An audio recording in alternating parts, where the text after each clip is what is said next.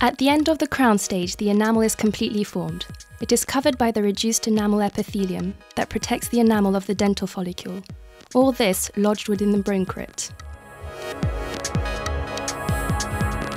The root's formation starts with the proliferation of the epithelial cells of the cervical loop, located in the region of the cervical margin of the crown. This creates an epithelial sheath, which bends inwards to form Hertwig's epithelial root sheath.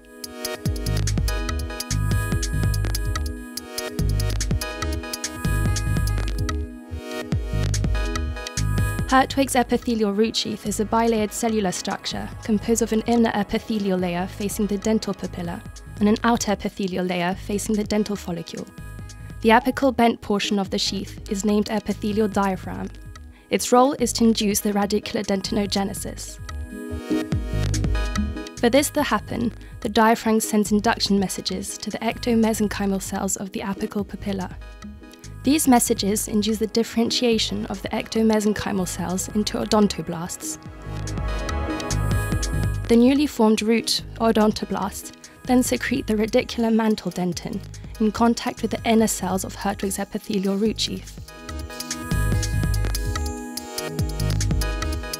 Along the dentin matrix thus formed, the cells of the outer epithelial layer disintegrate, leaving only the inner epithelial layer.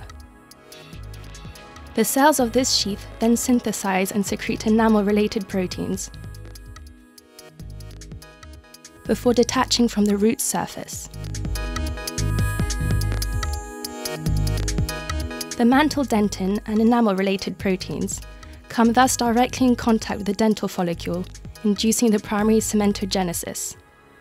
For this purpose, cells of the dental follicle react to these induction signals and differentiate either into fibroblastic cells that migrate towards the root surface with a perpendicular orientation, or into cementoblasts placed parallel to the surface of the tooth.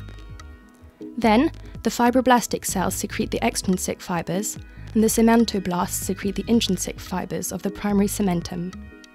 And that is how the dentin and the primary cementum of the root are formed.